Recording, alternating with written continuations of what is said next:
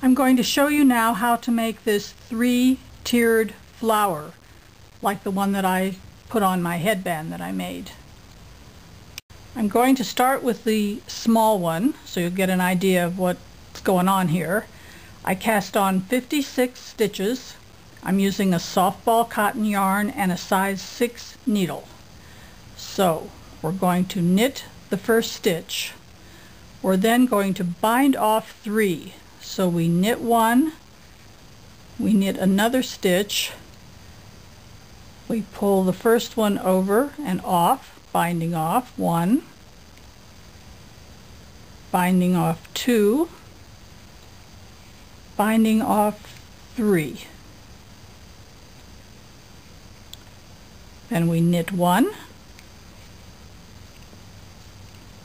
and again we're going to bind off 3.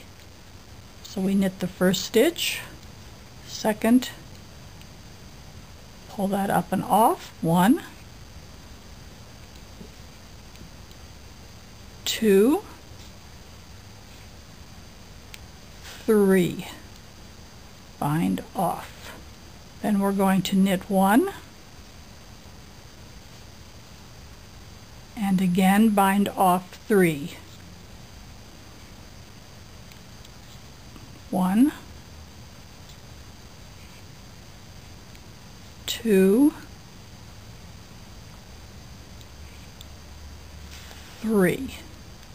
We're going to do this all the way across the row until we get to the last stitch.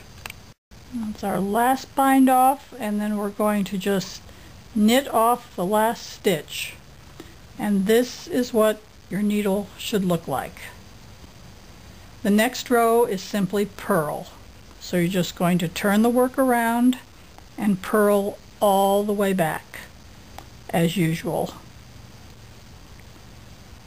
Purl every stitch. And you'll see when you're purling that you're going to be closing in some of those holes, and this is what makes the ripple effect, or the ruffle effect I should say. So we're ready to start our next knit row, and you'll see you have a lot fewer stitches on your needle. And for this row it's going to be different. Going to knit 1, we're going to bind off 2 stitches. So that's 1 and 2.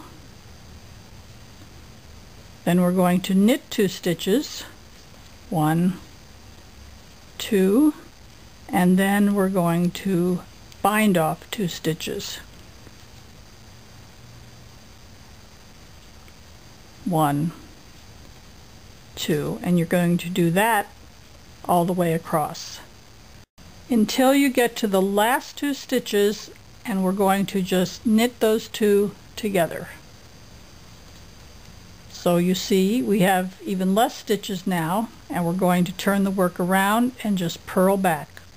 This is going to be the last row for this little flower. Going to knit 1, we're going to knit 2 together,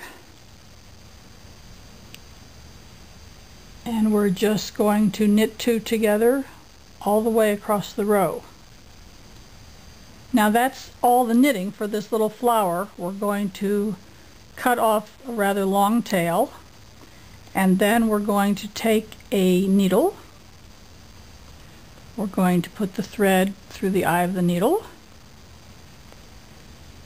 and then we're going to, from the opposite end,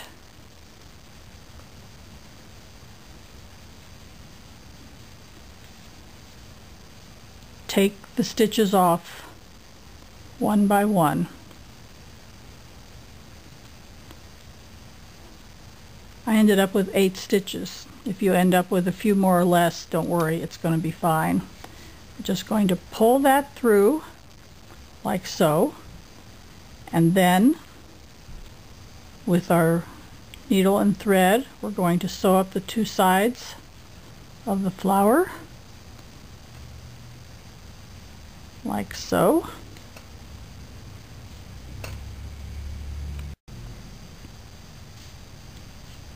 And there we have our first little sweet pink flower, and we're ready to start with the next one.